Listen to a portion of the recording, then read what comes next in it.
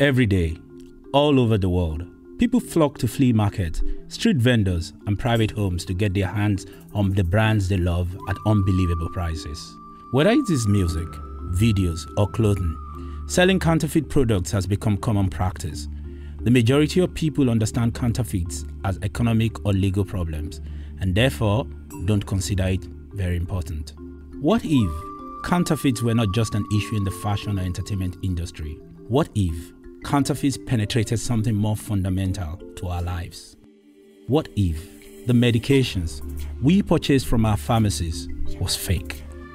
Over 2,000 people die every day around the world from substandard and counterfeit medicine. These fake medications can contain antifreeze, heavy metals, chalk, washing powder, and even rat poison. Although most counterfeits don't cause deaths, they cause a range of other serious illnesses and fuel drug-resistant strains of the diseases people are trying so hard to fight. In Africa, selling fake medications has become big business. An estimated third of the total trade of pharmaceuticals in Africa is believed to be counterfeit.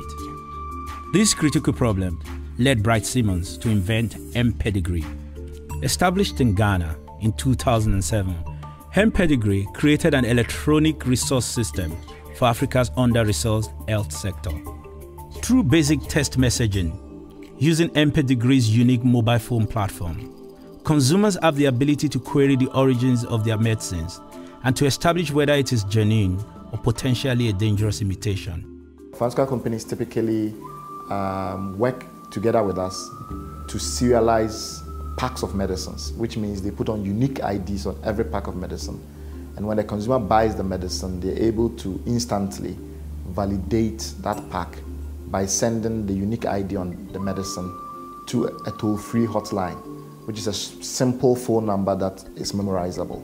And they get an instant response back, confirming that that particular pack of medicine is safe for them to use. For the consumer, the service is completely free, in that they don't pay for the cost of the SMS. In just over 6 years, the mPedigree system has expanded from Ghana into Nigeria, Kenya, and more recently, India. To date, over 10 million people have successfully used this system. With the collective efforts from legitimate pharmaceutical companies, telecom operators, and governments, mPedigree has ensured that the sale of fake medicines has and will continue to decline. mPedigree, another great idea born in Africa.